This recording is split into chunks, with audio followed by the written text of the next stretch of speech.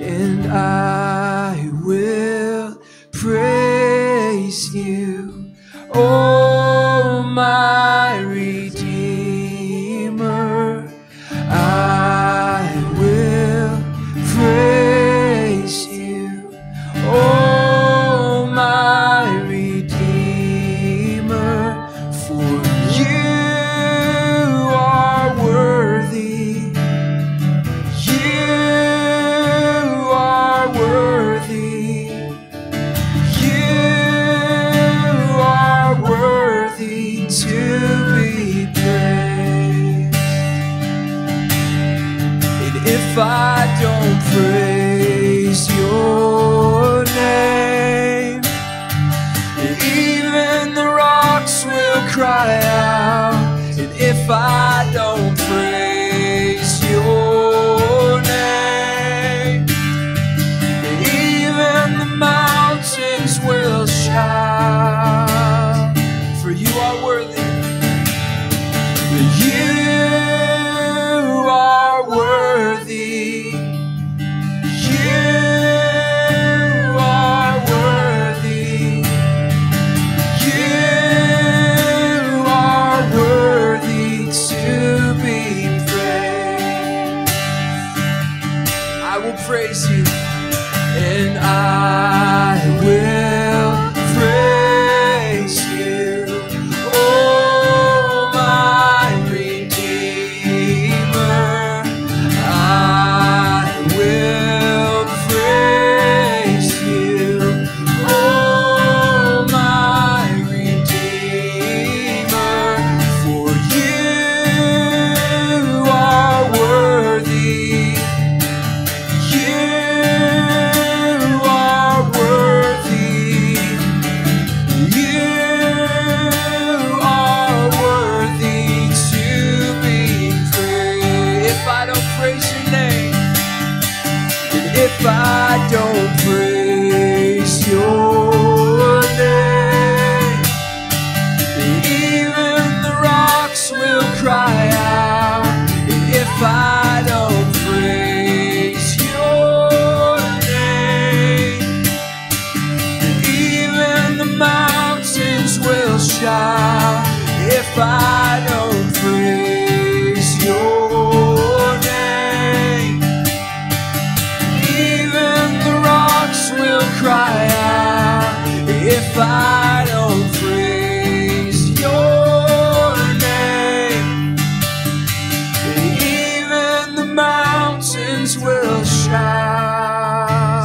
For you are worthy. For you are worthy. You are worthy. You are worthy to be praised. Amen. Well, let me just say this. If you're in the room, if you're in the sanctuary here, you can be seated. You can grab a seat.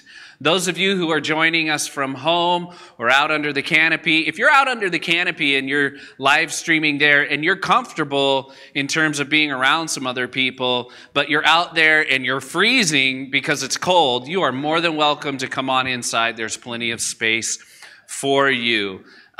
Those of you who are at home, we're glad that you've joined us. And for everybody, we've got a couple of announcements, a couple of things to walk through. First and foremost, man, it is so nice not only to be seen by a lot of you, and what I mean by that is it's so great that you guys are being faithful to tune in to the live stream and hear from God and to sing to the Lord and to pray. Those things are really great. But if you're here in the sanctuary, which is a weird thing to say because obviously you're here in the sanctuary, those of you here in the sanctuary that have signed up, that have come for this 10:30 service, we are so glad you are here. The smiles and the interaction that's happening on everybody's faces is a fantastic thing, and we're glad that you've decided to come and to begin to resume services together. We do know this, so everybody's aware.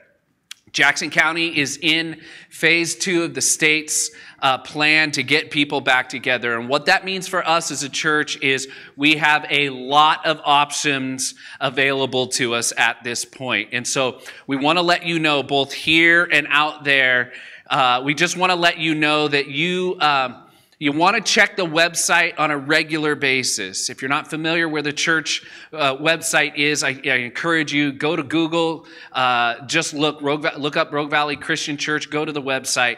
Tomorrow we'll have an update link on what's happening and what we're doing for our services in the coming future, in the next few weeks. And just so you know, what that means is this: we're going to continue to offer multiple options at multiple different times. Those of you that are home live streaming, if you're still feeling more comfortable at home, we want to let you know we're going to continue live streaming every Sunday at 9 a.m. and 10:30 a.m. And we're going to go real-time live. We're not pre-recording anything, mostly because we don't have the manpower to edit anything. We're just going to go live and be together in that way every service, every Sunday morning, 9 o'clock and 10:30. Just so you know, we are also going live on Wednesday night at 6 o'clock for more of a Bible study, more of a theological look on relevant topics. So that's happening, and so those options are available.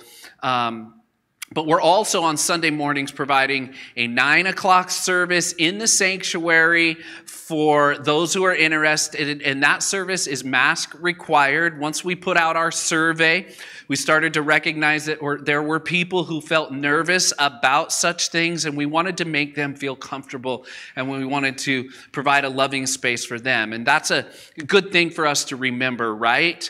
I know that we're in a season of doing church that is different than we've ever done it before, and I promise you this: no matter what our plans are, no matter what our procedures are and game plans, we are probably not going to be able to make every single person perfectly happy.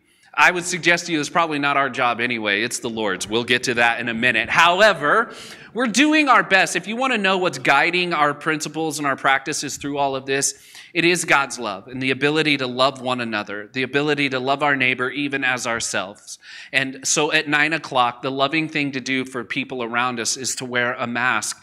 And it's not so much to protect me, but it's to protect them from what might be around them. So 9 o'clock Sunday morning in the sanctuary, mask required. We also have 9 o'clock outside. We trust that the weather is going to get better. We have a 9 o'clock live stream outside underneath the canopy. There's plenty of spaces out there. That's a mask recommended. And then at 10:30, obviously right now we have a service in the sanctuary. Masks are not required but are recommended. And then we also have a 10:30 live stream underneath the canopy, outside, mask recommended. So just so you know, we're going to continue to provide all of those options, just with bigger availability. We'll be able to accommodate more people. So be looking at the website, be checking your email, be looking on YouTube, because we're going to put some videos out next week that are going to explain what that all looks like in the coming weeks. And we're all pretty excited. With the phase 2 guidelines, here at this church, we have lots of options that can accommodate a lot of ministry, and we're pretty excited about that. Don't forget, Wednesday night is not only just a live stream at 6 o'clock, but it's also in person at 6 for anybody who wants to join us in the sanctuary. It's a mask recommended. But at 6 o'clock, if you don't have anything else going on, or you eat an early dinner, you can come on in and join us for Bible study in here. Last Wednesday, we had a small group here, and it was awesome as we look at the Word that way. So that's what's going to be coming. We also want to let you know, for a bunch of people here, just so that we can have information to share to our small groups or the other people that we're in communication and connection with at the church, we're working through our guidelines and our plans for kids ministry. We're going to bring the kids back into services a little bit slower, and partly because we're trying to put together something that's going to not only keep the kids safe and use wisdom, but also have the parents have a certain level of peace when they know that their kids are here and they're here in a safe environment.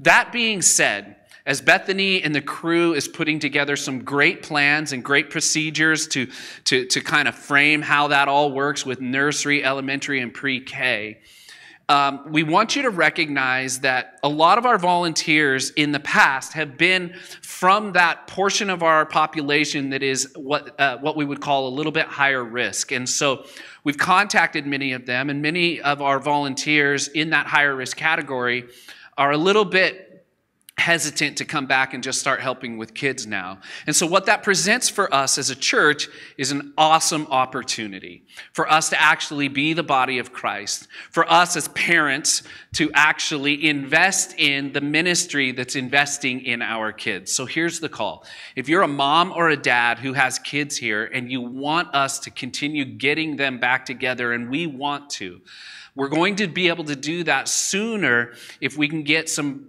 volunteers during this season from our moms and our dads. If every mom or dad that has kids that go to church here kind of stepped in during this season, it wouldn't require much more than a once-a-month commitment to come in and volunteer at one of these services so that we can continue sharing the gospel with our kids. And so if you're in the room, we want you to be praying to that end. We want you to be praying for our parents that they say, well, we could help out there and I could help out there, and that would be great. And it's a great, loving, and kind thing to do for the body. At the same time, if you're out there and you're a mom and dad and you're waiting on that, don't forget, every week Bethany's been preparing kids ministry packets that you can email her and she can get those to you via email. There's some great scriptures and coloring sheets and puzzles and games that you can do as a family that go right along with what we're talking about every Sunday, and that's going to continue. But we'd also love for you to be willing to volunteer and help us out so that we can get our kids back in the building and we can start doing church as a family again. If you're willing to do that, I want you to go to our website and contact Bethany through her email and just send her an email stating who you are and where you'd like to plug in to be able to help provide a plan to get our kids back in their classes. Does that make sense for everyone? Lest I'm forgetting anything, there's going to be more information. We'll keep getting it out to you. In the meantime, we are still in the book of 1 John. So if you have a Bible and you brought it, you can open it up to 1 John chapter 2. You could find verse 15. As you're doing that, let me remind you that as we've started to study 1 John, we've realized a number of things. One of the things that we've realized is that John was writing to his readers, those who would be hearing from him, those who would be paying attention to the words that he was writing. He was writing to them to remind them to walk in the light of God's love. He was writing to them to encourage them to keep walking in the light of God's love. And if you look at 1 John, 2 John, 3 John, over and over and over, you're going to see that John will use the language of light and darkness all the time. And he does so, I think, in a way that makes it easier for us to understand. Because it's an illustration that we get, isn't it? When we have light illuminating our way in the night, we can see where we're going. If we don't have light and it's dark out, we will end up tripping. And so John is actually writing to the people of God in Asia Minor, telling them that, hey, don't stop walking in the light of God's love. It will illuminate your way in each and every day. It will be for the believer that which reveals not only where to go, but how to get there and what to do when we're there. This is kind of why John is writing. But we've realized as we've been going through it over the last few weeks that the light of God's love is actually the key to our fellowship with the Father. It illuminates not our way just through the world, but it illuminates our way to God's heart and the reality of a right relationship with Him. It also, the light of God's love is also a safeguard against the darkness of sin. And again, if we're picking up on that illustration of light and darkness, if we're walking in darkness, don't you know that we cannot see clearly to avoid the sin issues that are around us all the time that want nothing more than to trip us up and to cause us to stumble and to fall. And thankfully, even as John had proclaimed, the light of God's love means that even when we stumble and fall, we can find forgiveness because of how and what Jesus has done for us. Last week, we were here and we were looking at this reality that the light of God's love is also His love is also the intention for every single one of our interactions. And I would add this week, with anyone we may come across. Does that make sense? Like, the love of God is supposed to not only reside within us, but it is supposed to be working through us as we interact with all kinds of people all around us. And when that happens, guess what? I believe with all of my heart, injustice gets fixed. Healing and help happens to people that are hurting and hopeless. People who are divided, the divisions that we're seeing all around us in our world, people can actually be united by the power of God's love. Well, as we continue on, let's read 1 John chapter 2, verses 15 through 17. John says this, "Do not love the world or the things in the world. If anyone loves the world, the love of the Father is not in him. For all that is in the world, the desires of the flesh and the desires of the eyes and the pride of life, is not from the Father, but is from the world. And the world is passing away along with its desires. But whoever does the will of God abides forever." Let's pray. Lord, we thank you so much for your word. Lord, we thank you that your word is true and is truth for our lives. We pray, God, that you would help us to keep our eyes and our ears and especially our hearts and our minds open to what you would have to say to us today. We pray these things in Jesus' name. Amen. So here's an interesting thing. I don't know if you picked it up. But as we look at this passage, and as I've looked at it for weeks now, and this little few verses that starts with "do not love the world or the things of the world that are in the world," I start getting excited because it's my opportunity that comes around once in a while in the scriptures to rail and yell and to correct everybody who's doing all those bad worldly things. And I start getting super excited, start doing a little corrective dance, and I start getting like worked up and ready to pronounce judgment on all the bad worldly things that all you people are doing. I'm just kidding. That's actually not where my heart goes. I start looking at it and I'm like, well, wait a minute. What's really going on here? I don't know about you, but if you recognize that John, who wrote 1 John, also wrote the Gospel of John. Are you with me? And in the Gospel of John, there's this pretty famous verse in chapter 3, verse 16, that says, "For God so loves the world," right? "For God so loved the world that he gave his only begotten son," right? But then in 1 John, years later, John writes, "Do not love the world or the things in the world." I don't know about you, but I can think, okay, did John just get old and grumpy and change his mind? Is John contradicting himself? And there are people that will say that. Like, look, the Bible contradicts itself. You can't trust it. And so that was did you guys get that? Right? Just so you know, it hurt my back. So there are people that'll say that. Or is there something else going on? And what's going on, and it's usually the case, is that we have to remember the Bible wasn't written in English. Amen?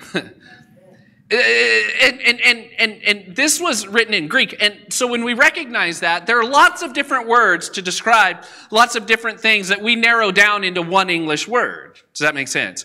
Multiple Greek terms for the word world, but we just have the word world. And if we're not careful, we think he's we think he's old and grumpy, or he doesn't get that he's contradicting himself. He's not self-aware.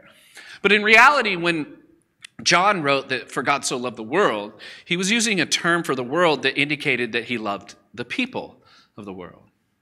And in 1 John, when he says in verse 15, "Do not love the world or the things in the world," he's using a term for the world that means a systematic approach, outlook, or attitude, a worldview that is opposed to the ways of God. Does that make sense? So when John says, don't love the world, he's not talking about people. He's talking about mindsets, attitudes, ideologies, and systematic ways of thinking that are inherently opposed to God that can affect us. And just so you know, where all of those things come from, just so you know, they come from the enemy of God. They come from, for lack of a better term, Satan, the devil, Beelzebub, whatever it is that you want to call him. I just saw Dana Carvey on Saturday Night Live. I'm sorry. That's what flashed in my head. If you're not familiar with that, just trust me, do not Google it. So, right? This is what John is talking about. This system, this mindset, if you will, that has made up its mind to stay opposed to the ways of God. This is what John is saying. Do not have anything to do with that. He's telling the people of God. And so one of the things that we can understand right off the bat is that this theme, this light of God's love, is it not only all those things that we also spoke of, but it is also a protection against, right? Against the seduction of the world.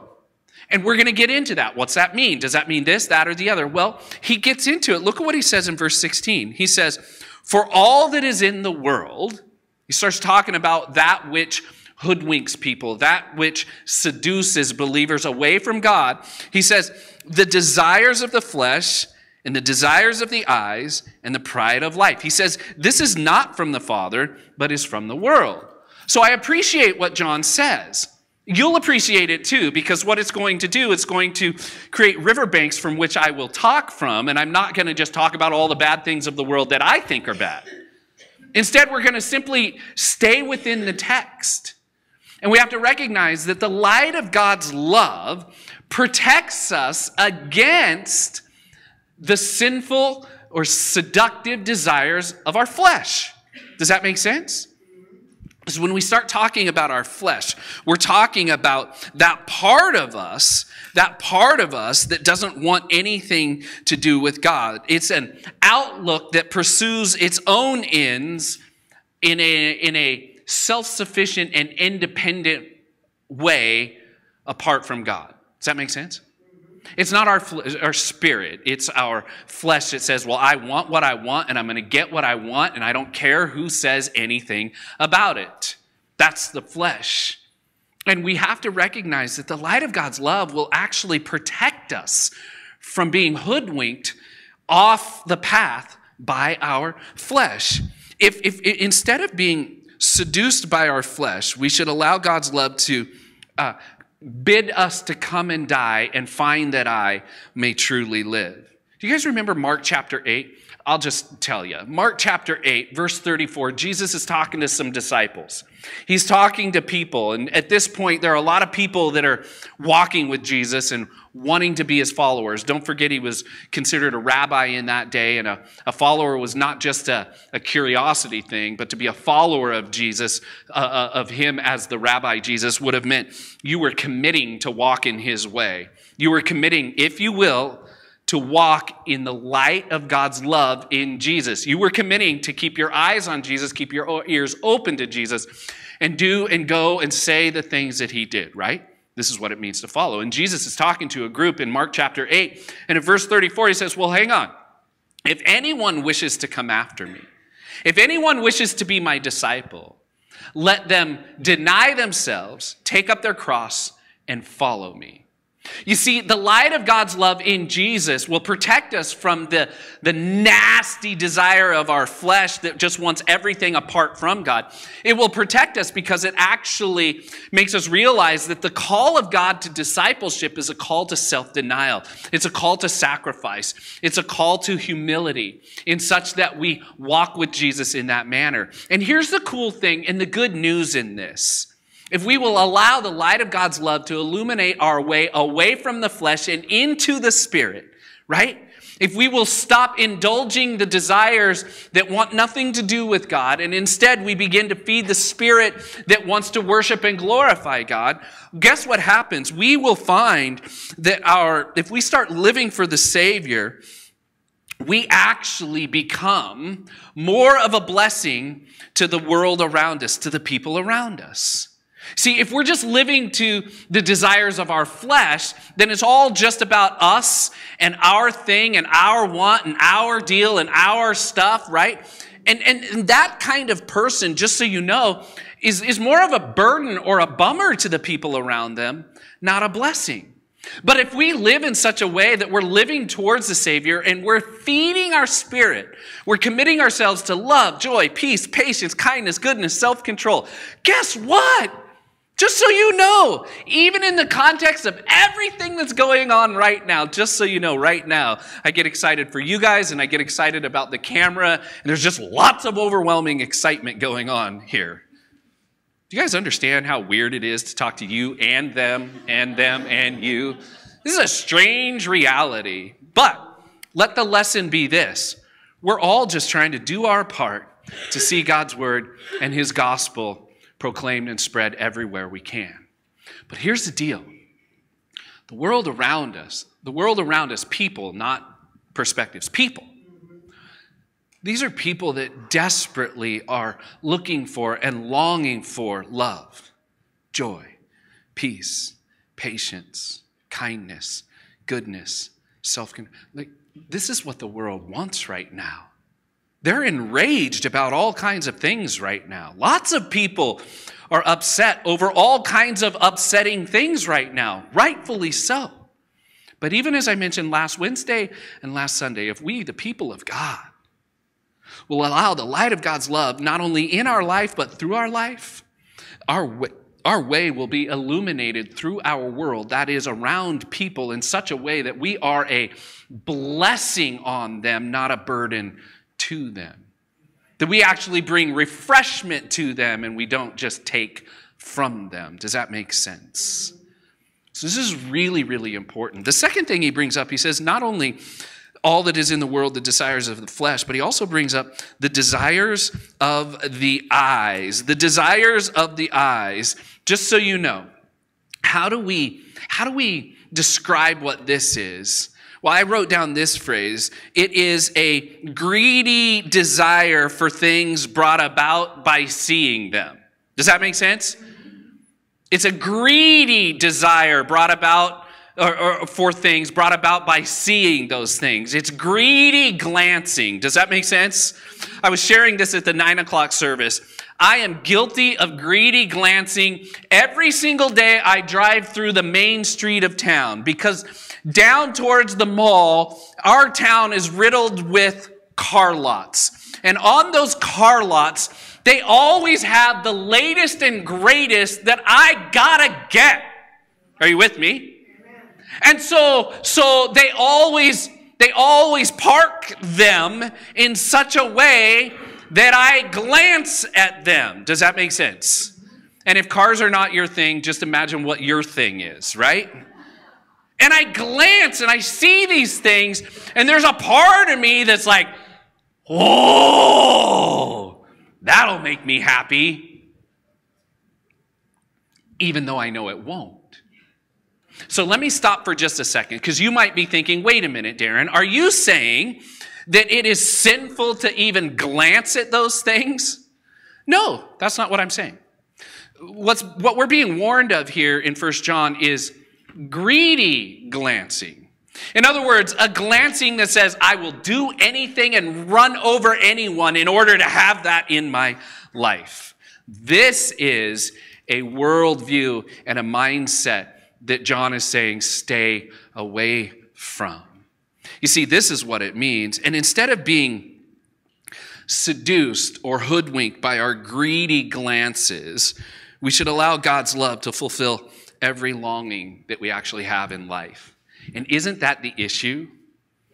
I kind of exaggerate a bit. I recognize as I glance at this car and that latest and greatest and those running shoes and that golf club and that whatever it is, that shirt, those glasses, that watch, that shoe.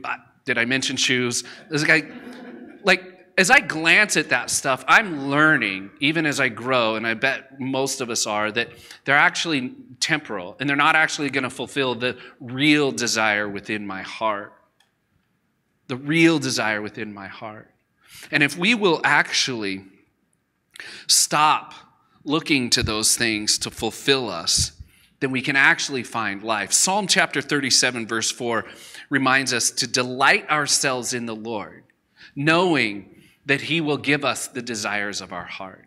And the desires of our heart, just so you know, go way beyond things and stuffs, right? The desires of our heart are important things like belonging and relationship and community and love and peace and hope. That's what our hearts desire, right? And I think all of us would probably admit that we probably looked to have those fulfilled in things that will never fulfill them. And it's time for us to actually look to the Lord. When we are led by the light of God's love, and we stop striving for these empty satisfaction, and instead we trust that he can actually fulfill every desire we have within our hearts, then not only are we more of a blessing to people, but we actually become the conduits of God's blessing to people. Did you know that if we go back and look at the Gospels and we see everything that Jesus did when he lived, we read of the things that he said that brought life to people. We read of the things that he did that brought life to people. We read of the cross and we read of his passion. Did you know that we, his disciples who have committed to a life of deny ourselves, right? Deny yourself, take up your cross, and follow him. As we embrace that reality allows us to become the very vessels through whom God actually works in the world today towards the people today. So our lives become a conduit of Jesus' love for the people around us. And they get something significant, something eternal, as we have decided that our satisfaction, every soul's desire, is met in Jesus alone and only by God alone. Does that make sense? No new car, no new pair of shoes, no new watch, no new glasses, no new hairstyle, no new whatever it is that I struggle with or you struggle with or we struggle with.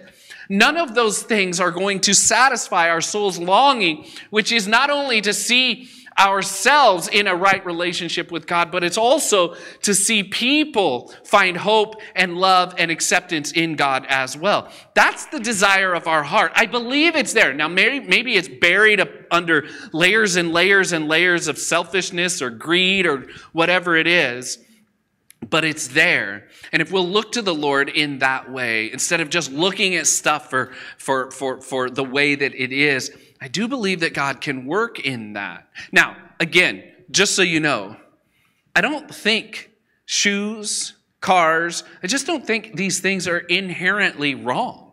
I don't. I think that our relationship with them can be problematic if we're not careful.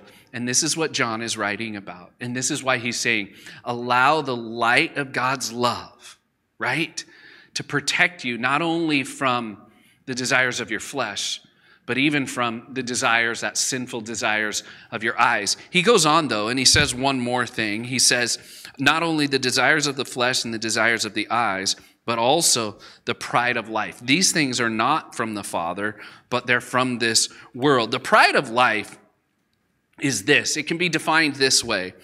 Whatever status symbol that is important to us by which we define ourselves. Does that make sense?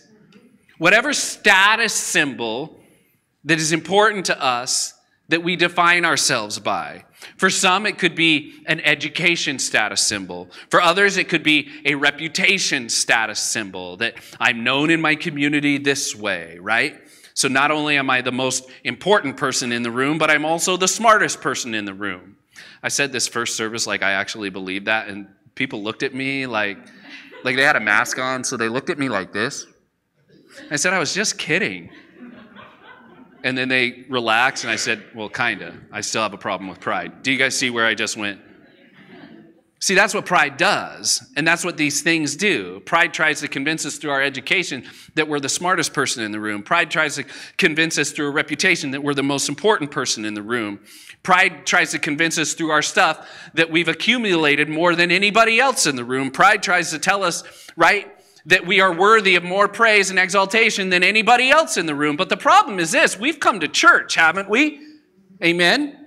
Like in the sanctuary, right? Or even at your home. We've come to church, and we recognize in church that we must decrease so that he can increase, right? We come to church and we realize there's no place for pride. There's only a place for humility. Amen?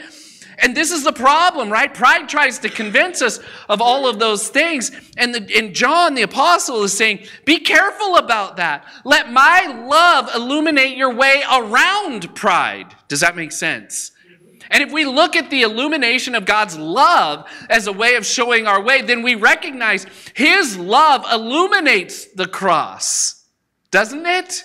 His love highlights what he was willing to do for us: deny himself, take up his cross, and do everything that the Father said was required.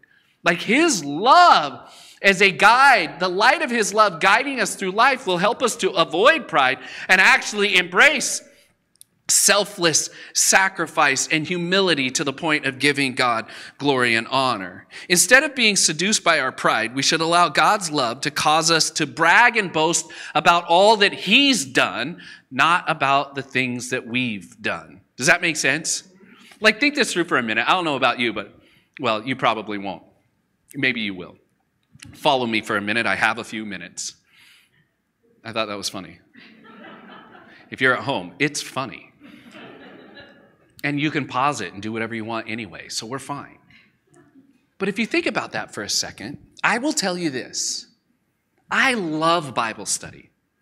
I've loved all the years that I continue putting into trying to do research. This is going somewhere. I'm not bragging yet, but I'm about to. I love that whole process. And I recognize, just so you know, in the spirit, that it has been a gift from God, that it's not everybody's reality, but somehow he graced me with it. And I appreciate it, and I'm grateful for it. Amen? You guys are supposed to say, so are you. But that might just be my pride talking. So, I'm grateful for that. But I also know that as a result of trying to think through things and write things down well and process well wherever I'm at, did you know that most of today's message came from standing in line at the bottle return place? Do you guys know that you have to stand in line for hours now? And I was standing there, and I had all these cans and bottles because it's my golf allowance. And I was standing there, and I'm standing there. I'm committed, right? Daddy's got to play some golf, but I can't just spend any money. I can only spend this money, right? And I'm standing there for hours, and I'm listening to some music, and then I realize, well, wait a minute, I'm going to be here a while. So I decided, well, I might as well take advantage of the tools that I have at my resource, and I might as well open up all the apps on my phone and start working and studying. And for 2 hours, it was fantastic. The time flew by. Before you know it, I had a receipt, and they gave me some golf money, right? And more than that, I had this message all the way planned out. And more than that, I went back and I read it through, and I was like, man, that's some good Bible study. So then you fast forward to this morning, and I'm reworking it at 5 a.m. thinking, man, that's not just good Bible study. That's real good Bible study. Are you now? Do you see what's happened here? We tipped from humility to pride. It's going to go further. So we're gonna do this, and there'll be 2 real good Bible studies on the internet, and I'll be able to go home. And as I'm driving home, I'm gonna have this challenge, because I'm gonna go, I probably preached that better than anybody could have preached it at RVCC at 9:30. Who has a microphone? Do you see what I mean? This is what pride does. Pride makes you feel like a really big fish in a really small pond. Does that make sense? And I'm not saying that RVCC is a small pond. I'm just thinking it just tries to make us think we're a bigger deal than we really are, right? So I'm going to do that, and I'm going to buy into that, and I'm going to even go, oh, Lord, because I know I'm about to tell you that we shouldn't boast in anything except for Jesus Christ and the cross before us, right? I'm going to tell you that, Galatians chapter 6:14. But before I tell you that, I'm going to be thinking, man, that was a good Bible study. You write down the notes. I'll even email them to you. They're only written on paper, but you can figure out my scratches. I'll get them to you. It's good Bible study. You can wow your small group with some good Bible study, because I'm real good at this. I hope everybody at home can sense the irony, right? So here's what's going to happen. I'm going to be like, oh, I'm real good at it, but I recognize that I'm supposed to give glory to God. So on the way home, I'm going to go, man, Lord, thank you for making me really good at this. And for giving me a real good message that I did my best to did you see me, Lord? I was proclaiming and I was alive again. There are people that we were doing it, God. I was all in. And the Lord's going to go, hey, I'm going to go, yeah. I proclaimed your word. And he goes, no. I proclaimed life. Like my breath brings about something from nothing. Like I proclaim ex nihilo. Do you get of nothing? I bring about something from nothing. You brought about words from my word. Are you with me? You see, the reality of life is that we should, and this is just my own personal experience, you take yours, and if you don't like my experience, don't watch this service back. I would say get up and leave, but some of you are probably prone to do that, so please just stay here. Whatever it is that causes us to have pride, we should always remember it pales by comparison to the things that God has done. Like, look. When we are led by the light of God's love, we stop needing recognition for what we've done. And I apologize for the silly illustration there. Lest you might think, oh, he just did that so he could even get, talking about he could manipulate us into giving him a little bit of recognition. No, I'm just trying to take a shot. Like, it's hard. This stuff is real, isn't it? But it frees us up from needing recognition for what we've done, and it allows us to start drawing attention to all that he's done. Because that's what's most important, isn't it? That's the stuff that will be long-lasting. The things that we do, whatever accomplishments that we have, and some of those are good accomplishments, right? But they're really not going to last forever, are they? Right? What's going to last forever, I recognize it next week. If we're being completely honest, I recognize it next week, even though we gave you a good Bible study, I recognize it next week. Some of you will come and go, what were you talking about last week? I'll be like, wait, you didn't get the email of the good Bible study? You see what I mean? Like, it's here today and gone tomorrow. We just have to trust that the things of the Lord are eternal. That's what actually John says in 1 John chapter 2, verse 17. He says, and the world is passing away along with its desires, but whoever does the will of God abides forever. I'm going to invite you to turn over to Matthew chapter 6, verses 19 through 21. And you might be thinking, wait, is he going to preach a whole nother message? And the answer is no. Actually, I just want to draw our attention to something by way of application. Look at what Jesus said in Matthew chapter 6, verse 19. He says, do not lay up for yourselves treasures on earth, where moth and rust destroy, and where thieves break in and steal. But lay up for yourselves treasures in heaven, where neither moth nor rust destroys, and where thieves do not break in and steal. For where your treasure is, there your heart will be also. You see, when John says, do not love the world or the things in the world, we have a choice to make.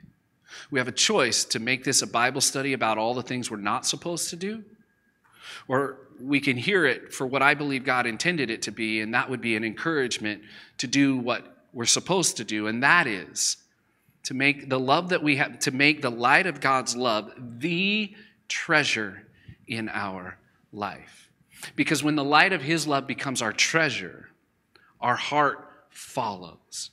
And where our heart follows, guess what happens? We then allow God's love to affect the things that are the battle that we have with our flesh. We allow the light of God's love to affect the struggle we have with what we see. We allow the light of God's love to affect the struggle that we have, this need to be recognized. The beauty about God's love is this. He gives us all the recognition that we could ever want. Not only does he know us, remember, according to the Psalms, we are fearfully and wonderfully made. And according to the Psalms, he knows even the numbers of hairs or not hairs on our head. According to the Psalms, he knows every little bit about us, even our names. And according to the scriptures, he has called us his sons and daughters. right? So everything we want is found in him anyway.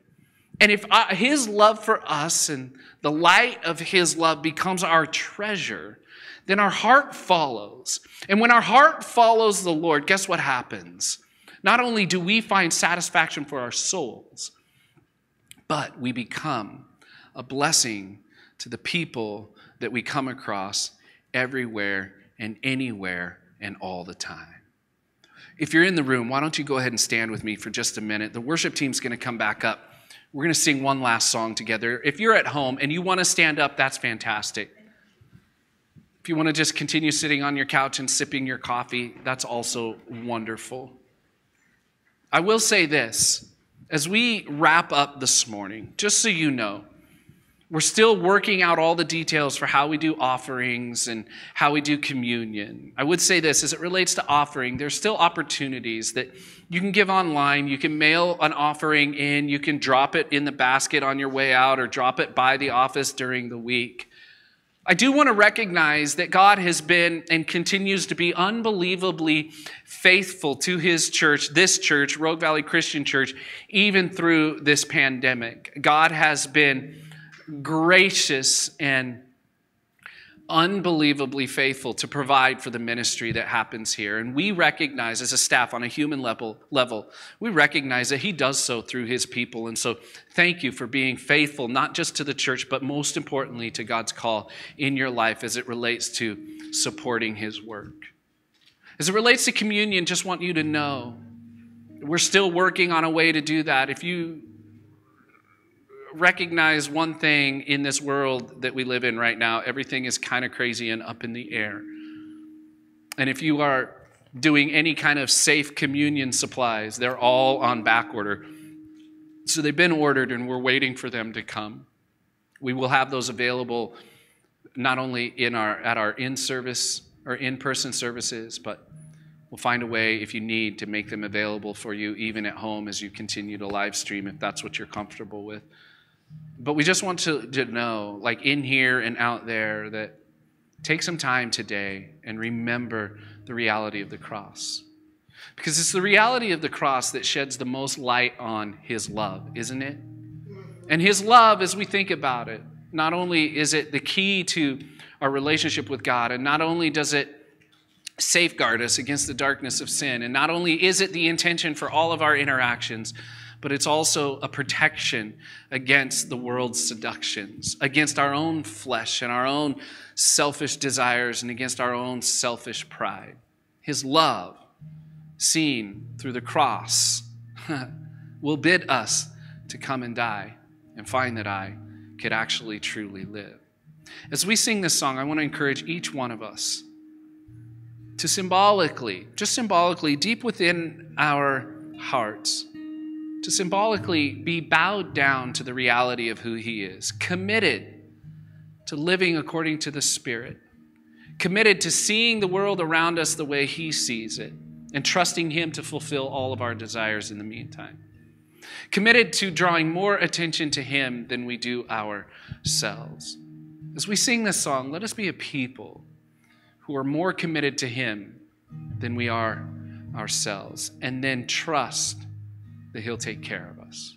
Father, we thank you for your word. We thank you for the opportunity to be together in it today, even in person and online. We pray that you would be honored and glorified as we think about it, as we embrace it, as we do our best to live it. God, we thank you for the gift of your love. Jesus, thank you for coming and dying as a perfect sacrifice that we might be forgiven, that we might be brought into, ushered into a right relationship with the Father. We are so thankful for this grace in which we stand. And we pray that you would be glorified even as we live our lives in the light of your love. Amen. Let's go ahead.